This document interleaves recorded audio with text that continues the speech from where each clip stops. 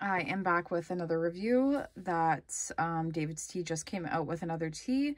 It is a black tea, and this tea was also kind of like promoted at Toronto Tea Festival this year. They ended up promoting this and saying, oh, this is our new tea. So it is a black tea by David's Tea called Mint Everest. So I have had this tea iced with honey before. Totally forgot to review it. I just didn't have the time, but I do have a little bit left, and I did end up making it into a hot black tea this afternoon. So it is organic, and it says this unique blend of ginger, cardamom, and mint on a black tea base will give you that first breath of fresh air on a cool, crisp morning kind of feeling. The ingredients are black tea from Nepal, peppermint, ginger, cardamom, black pepper.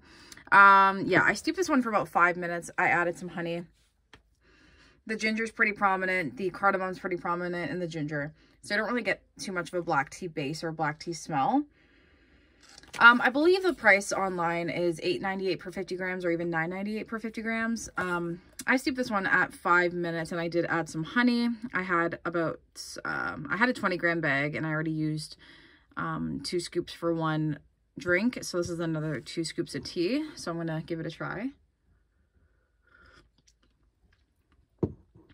So when tasting it, it's not a very strong black tea, as you can tell by the color of the tea. Not super dark. So this isn't a pretty, this isn't a bold black tea. The ginger also isn't a sharp ginger. I get more of the black pepper. I get a little hint of the ginger. It's not like a spicy ginger though. So if you guys don't like spice, then this one's going to be okay for you.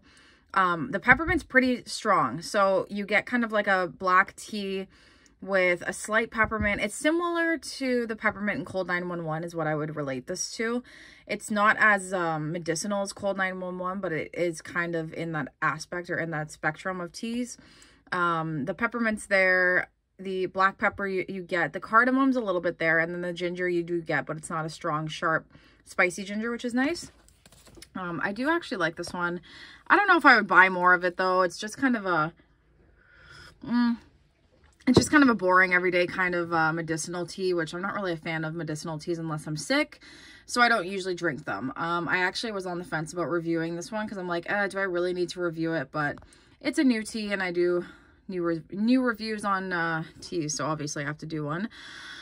But yeah, this one is okay. It's not my favorite, but it's all right. Would I repurchase this tea? I would not. Would I stock up? I would not. Rating out of 10, it's like a 6 out of 10. It's not great.